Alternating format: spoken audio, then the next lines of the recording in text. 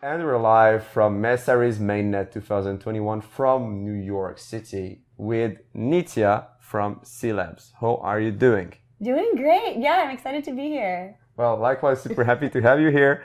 And Celo is a project that we kept on hearing about, and more, especially with the recent program that you've been launched. But I want to give some context to the people who are not familiar with Celo. So can you define us in a few sentences, what is Celo?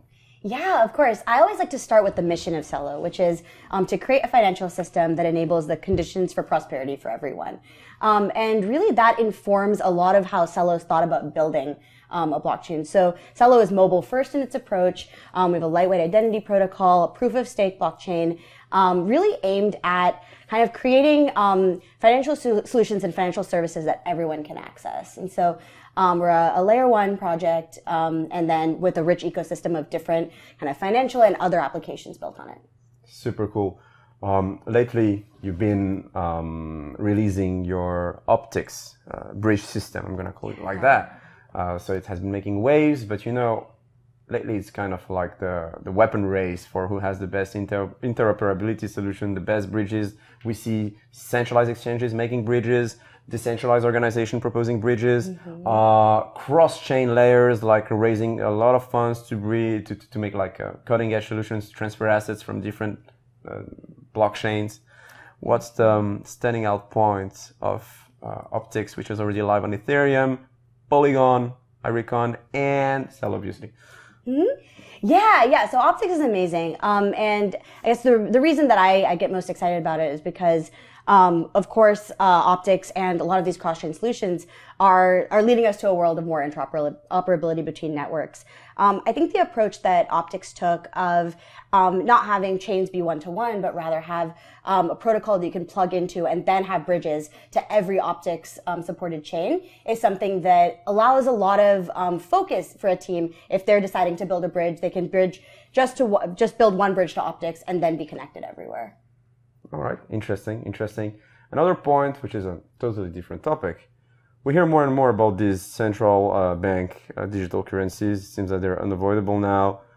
Recently, you guys have been selected by the Singapore Monetary Authority out of 300 participants to, like you're in the top 15, to eventually, be involved in the design of Singapore's digital currency. Correct me if I'm wrong. You know, ideologically and philosophically, in the crypto space, we tend to be sometimes against the concept of a CBDC because most of the times these systems are permissioned. How do you plan to get the best out of both worlds and get involved on a CBDC program? What's your take on that and everything around this? Yeah, absolutely. So I think a lot of what makes Celo, I guess, an exciting platform for CBDC work is some of what I was mentioning. This mobile-first approach, having an already built mobile application that's easy to deploy and really easy to create this sort of minimal ecosystem that a CBDC would need to be implemented. And so I think Celo has, from the start, taken this kind of real-world approach in building.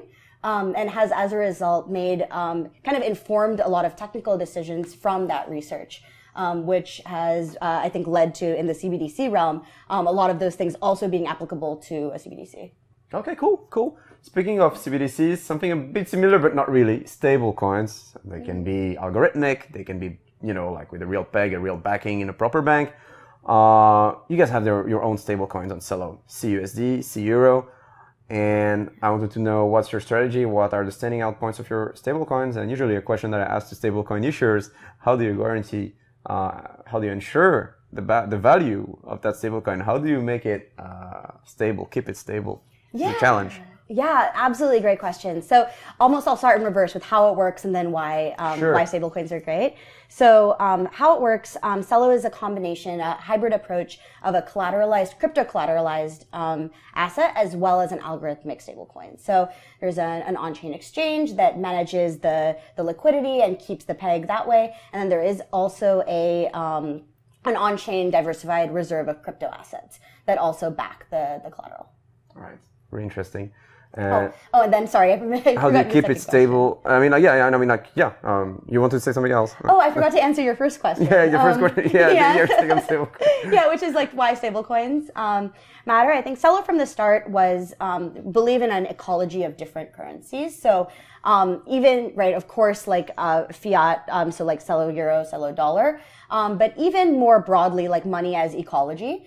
And thinking about money as what people value and how people kind of pay for their goods and services, or like how people actually can spend value. And so kind of fiat-backed stablecoins, fiat tracking stablecoins are like one example, but could even think more broadly of like baskets of goods and services or things like that. But broadly, Celo believes in like an ecology of money approach to this. All right, fair. And lately, you've launched the DeFi for the People initiative. Can you tell us more about that and what is going to change on Celo on the coming month for its users? What can we expect to see because of that? Yeah. So DeFi for the People, I believe, was announced in the last week or so, and is a sort of an incentive program and a series of different collaborative partnerships with different DeFi protocols. So some that have already launched, pooled together, believe like SushiSwap, and then there's some programs that have already been on Celo for a long time, Mula Market, UbeSwap, some of the more kind of Celo original projects. So I think what we can expect from this is, one, just seeing a lot more activity around DeFi in Celo. So one thing that's great about the way Celo is built is gas fees are low, transaction times are fast. Someone who up till this point has maybe been held back from trying out DeFi or just experimenting with different protocols now has a really great place to get started. I think that's something I'm really excited about. Very cool. You said gas fees, like gas costs, are cheap. I assume it's pretty scalable. Is it also inclusive to become like, is there also a global inclusion notion for when you want to become a validator? What's the roadmap for that? What if I want to take part to the network? Yeah. So at this exact point in time, right, you can, of course, participate through like the more DeFi mechanisms. Mm-hmm. The current validator set is, I believe, 110, mm-hmm. with work ongoing to increase that size as well.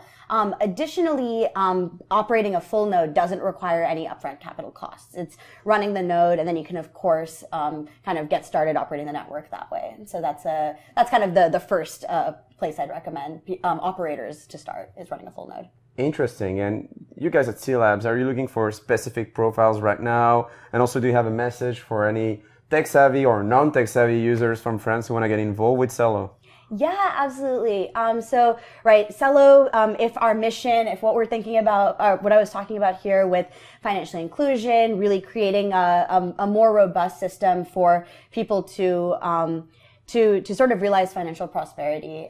If that idea is appealing, we're hiring all across the board, right? The Celo Foundation, CLabs, all the different ecosystem projects, the Valeur, Mula Market. I would just go check out celo.org.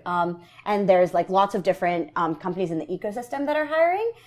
Beyond that, I would say if you're a developer and you're excited about building DeFi, if you're currently building a DeFi project and you're interested in porting it over to Celo, Celo is fully EVM compatible, so that's very easy to do. I would check out the developers page on the website for more information on that.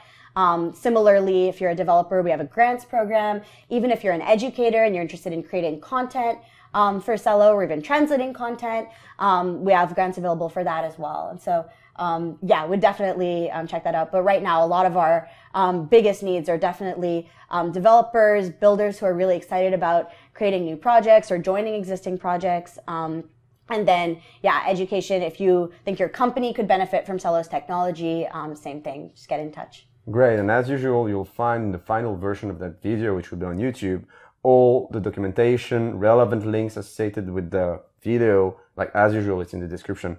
Nitya, thank you so much for your time. And maybe we'll do a checkpoint like in 6 months to see what you guys have achieved and the new stuff. Yeah. Absolutely. Looking forward to it already. Great. Good to talk.